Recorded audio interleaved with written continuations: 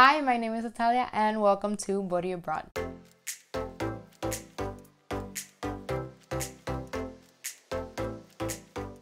Welcome to Thursdays. Welcome to Travel Thursdays here on Bori Abroad. If I look tired, it's because I am. If you didn't know, I'm leaving 9 months for Brazil to work with the Fulbright program. My trip to Brazil is coming up very soon, and even though I had 9 months to prepare for it and I did things along the way, there's just so many things that I haven't done, last minute things that came up, so I am exhausted. And one of the things I have to do and finish doing is packing, because I started last night. I was picking out the clothes that I was gonna take, and I have a lot of stuff and I don't know if I'm overpacking. I don't know if I'll need everything. I really don't know. Also, I was kind of thinking about my expectations for Brazil.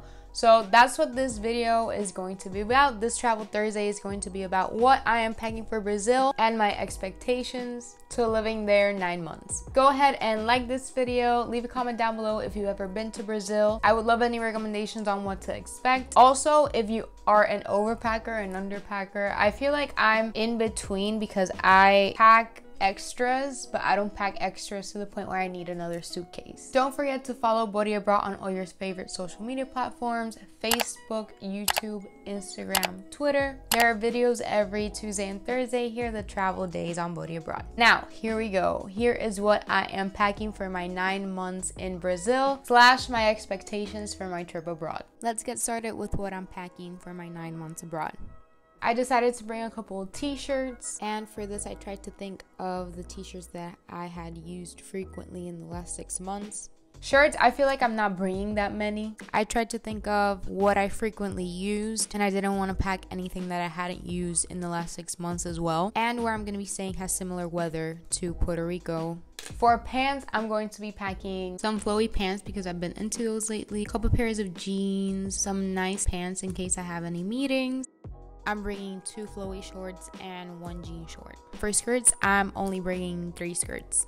For the gym, I'm going to be bringing just these 4 pair of leggings. I've been recently going to the gym and I want to continue it in Brazil. I'm also bringing a couple of sneakers, some sandals, rain boots, and a nice platform shoe. 3 bikinis because think of all the Brazilian bikinis I'm gonna buy. With regards to accessory, I'm bringing a couple of things. I've been wearing hair bandanas a lot. I'm bringing watches, earrings, and a couple of necklaces and bracelets. I'm bringing a Portuguese practice book as well as a dictionary. I'm bringing 2 planners, and I always travel with a journal, so this time I'm bringing 2. I'm also bringing a bunch of medicine, not because I think in Brazil there's not going to be any medicine, just in case something happens in that first month where I'm not familiar with the products in Brazilian pharmacies. But I did the same thing when I went to college. Like, don't think it's just because of Brazil. I also got a raincoat because right now where I'm gonna live, it's raining a lot.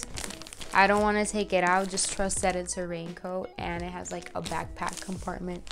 So it's pretty cool. I feel like I'm gonna use this along with my rain boots. And technology, I'm bringing my laptop, my phone, and my ring light in order to make videos while I'm in Brazil. I'm bringing these adapters. This is a converter. This is one that I found. I don't remember where I found this, but it's come in handy when I travel. Also bought extra iPhone chargers and an extra Mac charger because my regional advisor told me it's kind of hard to find iPhone chargers, and I feel like Apple products and Apple accessories as a whole. I might be wrong on that. Correct me if I am. I really don't know. I'm also bringing this external hard drive where I am saving everything that I film. You know, also the basics like headphones for the plane. I don't know where they are right now because I have a mess.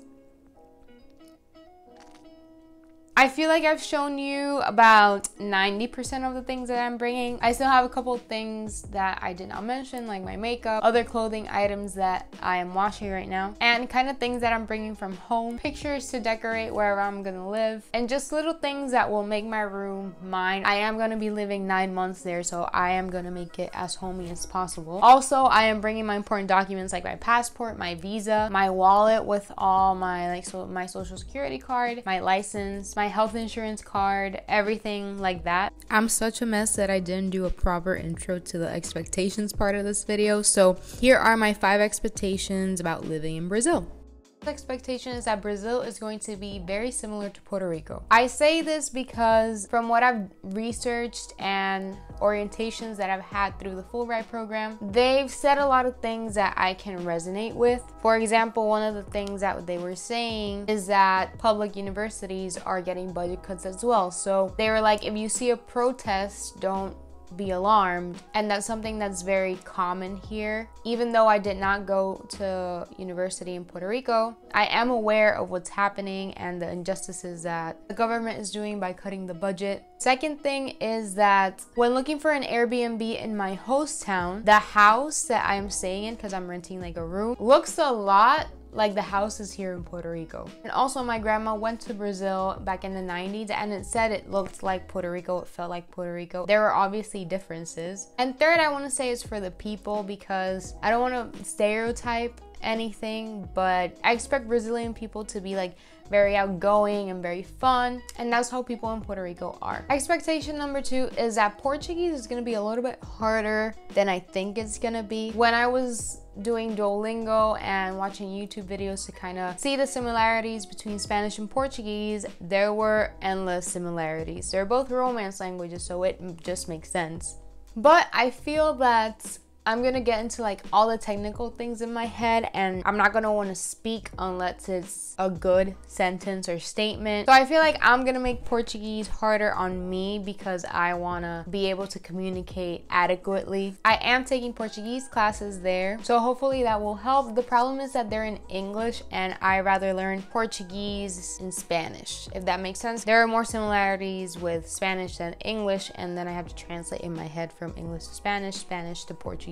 I'll make it work. My third expectation is that I'm going to have to change my diet a little bit. Right now, I am a vegetarian, eating fish occasionally because when I went to my doctor in November, she recommended it, and you can't make change in the world if you're not healthy. So I eat fish once or twice a week. But here in Puerto Rico, we have Walmart, which carries like veggie burgers and soy protein and things like that, and they're not gonna have that in Brazil. Now, I have talked to people who have been vegetarian in Brazil and where I'm gonna live, and they rely mostly on eggs and beans, but I don't know, I'm gonna have to implement a little bit more of a source of protein from an animal while I'm there to kind of like keep a healthy diet, since I'm not gonna have those alternatives from meat. I might be wrong, I might be able to be full-on vegetarian, but we'll see. Also, I might be curious to try some Brazilian food. If I have to change my diet, I will. My fourth expectation is that I will not be able to travel that much outside of the host city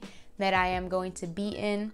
I am working. I have to work about 30 hours a week, and outside of that you have to do like some cultural thing or some project. So I have a feeling I'm gonna be really busy and not gonna want to be on buses like every weekend. I do want to set myself at least one trip a month to a different city, and we do get vacation time, so I really want to travel to at least 2 countries during the 2 weeks that Fulbright gives their ETAs off. But if it was for me, I would be traveling every weekend. It's just the reality of things. It's also time consuming and expensive. I might be wrong. And my last expectation is that time will go by really quick, and before I know it, November is gonna be around the corner, and I have a feeling this is gonna happen just when I'm starting to enjoy everything and maybe figuring stuff out. I'm gonna have to leave because my grant time is going to be over. I feel like the feeling of waiting for this moment is gonna feel longer than the actual time that I spend there, but I'm gonna enjoy every single minute of it. I'm so grateful that I've